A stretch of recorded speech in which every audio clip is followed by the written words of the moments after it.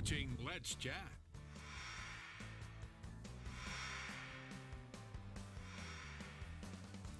We continue on Let's Chat. It is Wednesday and time to bring back what has turned into an annual Chattanooga tradition, that is ice on the landing, except it's not on the landing.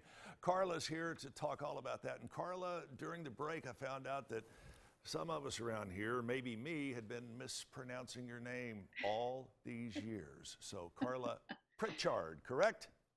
That is perfect. It's totally fine however you want to say it, of course. It is an English name. You got it. Anyway, we're glad to have you here, That makes it Carla. hard. I remember back when you were Carla Watson, so we'll leave that one. That was still really simple, that's right? A long time ago, wasn't it? Sorry about that. Hey, ice on the landing. I'm glad to see it back, but when I heard ice on the landing, it's not going to be on the landing. I thought we need to find out from Carla. Yeah, actually, you know what? It is technically still on the landing. You know, we started out with the rink in 2014 at Ross's Landing, so that's the name. But then after we were there for just 2 years, we moved to the gardens behind the Chattanooga Choo Choo. It's a really beautiful setting and works wonderfully for this kind of activity. And so I considered a name change at that point, but then someone whose dad was in the train industry for his whole career reminded me that this where it is now at the Choo Choo is technically on train landings, and that's what they're called, train landings. So I left the name alone. So technically it's still correct. I know you're going to get to the nuts and bolts about when you're opening, when you're closing, pricing, and all that. But I got to ask you the question that seemingly we have to do with everyone we talk to. I know you're taking the appropriate social distancing precautions, but tell me what those are. Yes, we have. The main thing we'll be doing differently this year is limiting capacity on the rink at any one time, and that is going to be no more than 75 people on the ice, which is about 50% capacity. So it will actually be probably a more pleasant, enjoyable experience for those who are skating, and also just a precaution. Everyone will also be required to wear a mask. And of course, we'll be sanitizing surfaces regularly. We'll have hand sanitizing stations set around.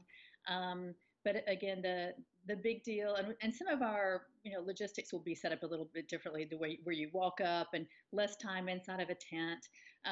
So just making some adjustments like that. But the big difference is the limitation of people on the ice at any one time. I know you have put extensive thought into this and going through your mind each and every possible scenario, and I know it is going to be the most enjoyable family experience that you and your team can possibly make it. So back to the nuts and bolts. When do things open up for ice on the landing?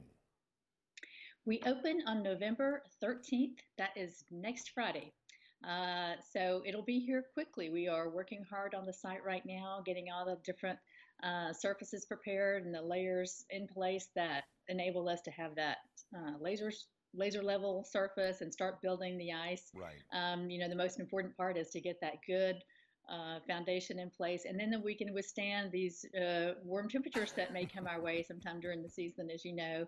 But so yeah, we're looking forward to opening night, 6 o'clock on Friday the 13th, and we'll have a long season this year going through January 25th. One thing that it seems like, and I know we mention this every year, I don't think we dwell on it enough. This is suitable for all levels of skating skill, and you even have classes for folks who have never put on a pair of skates or who are basic skaters at best, correct? Yeah, that's correct. Saturday mornings, you can just kind of show up an hour before we officially open to the public. So if you're there by 9 o'clock, you can take a lesson. But certainly at any time, just come skate. You don't have to know what you're doing. Most people don't.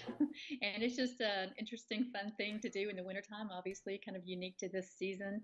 And it's just a lot of fun. We do, of course, still have what we call ice buddies that you can rent for a few dollars, and they're just things you can hang on to and kind of push around almost like a walker on the ice. But that really gives you a kind of a nice peace of mind if you're uncomfortable at first. All right, Carla, very quickly, I got to cut you off here, but one thing the staff wanted me to ask is, are you going to bring back skillet curling like you had last year.